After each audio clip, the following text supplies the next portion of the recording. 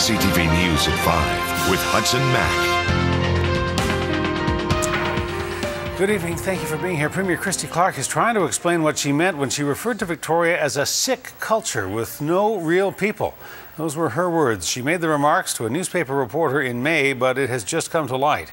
Today, the Premier was trying to walk it back. She says she was referring to the political climate, the legislature itself, and not the provincial capital or its people. What she cannot explain to her critics is why there will not be a fall session, even though the House has sat only 30 days since she became Premier. CTV's Stephen Andrew reports.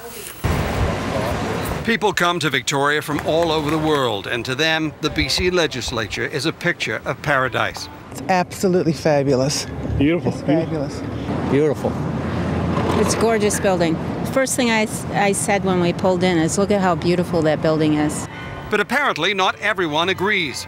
In an interview with the National Post in May, Premier Christy Clark says Victoria is unhealthy. Now that when the House rises at the end of March, you're never going to find me in Victoria. I'm going to be traveling the province for the next year, so this is my home base when I try never to go over there because it's sick. Like, it's a sick culture. You get in there, and they're all they think about is government, and there are no real people in Victoria, and you get captured by this inside the beltway debate. Asked today about what she meant when she said Victoria has a sick culture with no real people. Well, you know, I mean, the thing is I think most people recognize what I meant by that. The ground, you know, it's the it's the grounds of the legislative precincts. It's almost like it could become an enclosed bubble. And some politicians like to spend all their time there listening to pundits and talking to each other. Whether the Premier meant Victoria or the legislature, she certainly knew where she would be working when she took the job. And it doesn't help that one of her offices is located right here in the middle of the government town. The NDP's Carol James has lived in Victoria for more than 50 years. She is condemning the Premier's comments. What a lack of respect. A lack of respect for the people of Victoria, a lack of respect for government and the role of Premier and government in a democracy, and a real insult. I think it shows a real insult to the people of this province. It's a view shared on the street. How could the Premier of a province say that she doesn't like coming to the centre of government in her province? It's unbelievable. The Premier is shrugging off critics, refusing to apologise for the remarks. And when asked how many days the legislature will sit before the next election, I'll let you know as we get closer to that. In other words, no plans to return to Victoria anytime soon. Stephen Andrew joins us now live outside the legislature with more. Stephen, if you're following the U.S. political scene, you're seeing shades of Mitt Romney here and how Republican candidates are distancing themselves from their candidate. What are Liberal MLAs saying about their Premier? Well, I mean, obviously they're supporting the Premier. They say that the media's got it all wrong, that they're being taken out of context. We spoke to Ida Chong and Ron Cantillon today, two Vancouver Island MLAs, and here's what they had to say.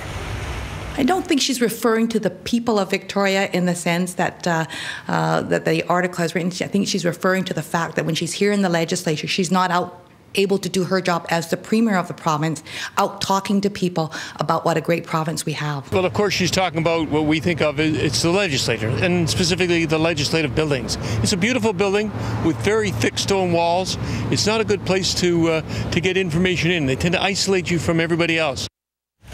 But of course, Hudson, the question is the Premier has not explained those comments, what she meant about, no real people. Who is she referring to? The opposition, the people working at the legislature. That still has to be dealt with. But generally, people on the talk show this morning to CFAX 1070 really felt that she'd had a Mitt Romney moment, as she put it.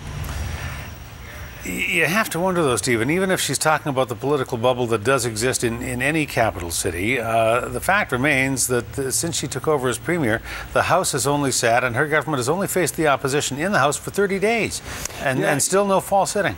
No, and I mean, Mike de Jong, the government House leader, said they're going to sit in the winter, but they haven't really said what that's going to be.